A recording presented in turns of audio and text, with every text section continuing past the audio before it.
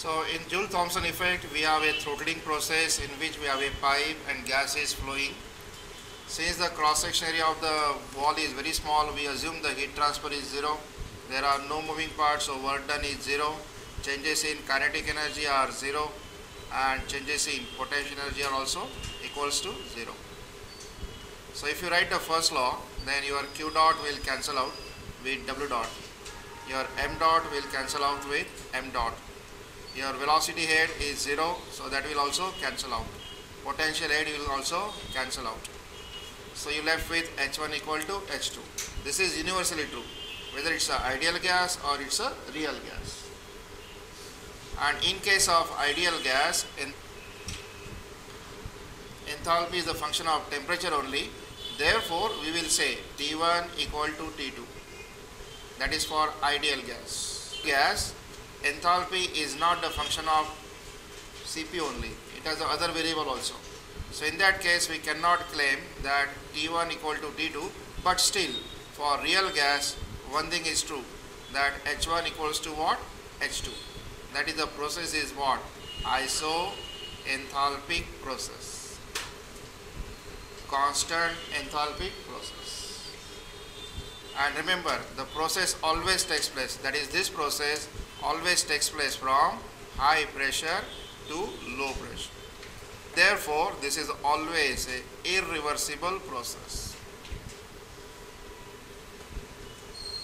So here the Joule Thomson effect or Joule Thomson coefficient is defined as the partial derivative of temperature with a partial derivative of pressure, keeping the enthalpy constant. That is the true definition. So temperature is my y-axis and pressure is my x-axis. And it is known that dy by dx is called as slope. So is the term del T by del P is almost equals to slope of which diagram? Temperature versus pressure diagram. And remember this one is called as positive slope and this one is called as negative slope.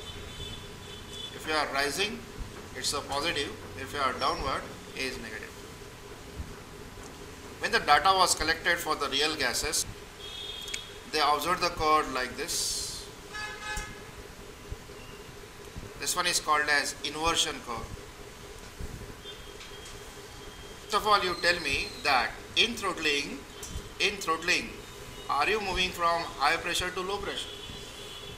So, is this pressure is a high pressure? So, is a movement in a throttling is only allowed in this side? Only on this side, only from high pressure to low pressure.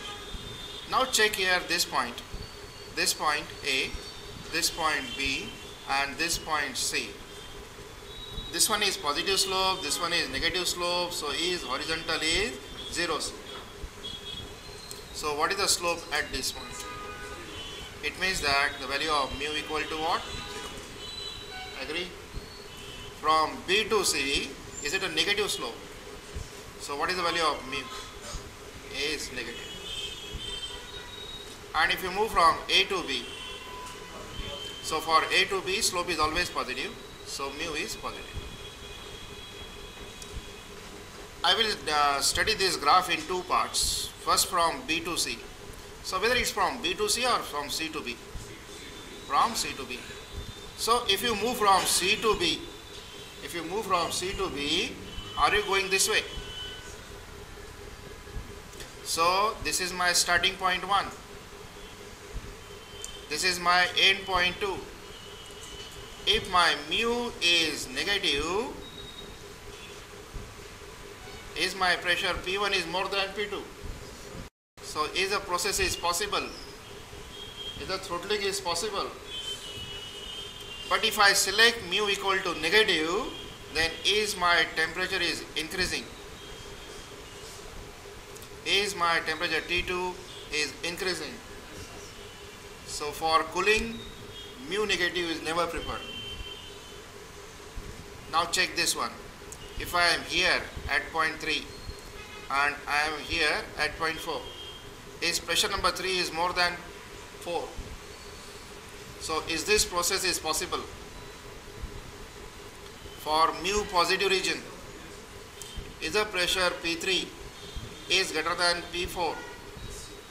Is the throttling is possible? And is the value of T4 is less than T3? So is it a cooling effect?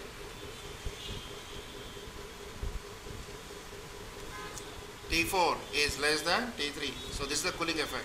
This one is what? Heating effect. So as far as the cooling is considered, you have to take care of mu what? Mu positive. If mu positive, it is guaranteed that the temperature will decrease. If mu is equal to 0, there is no change. And for mu equal to negative, it's an adverse effect. That is, instead of cooling, you will get heating.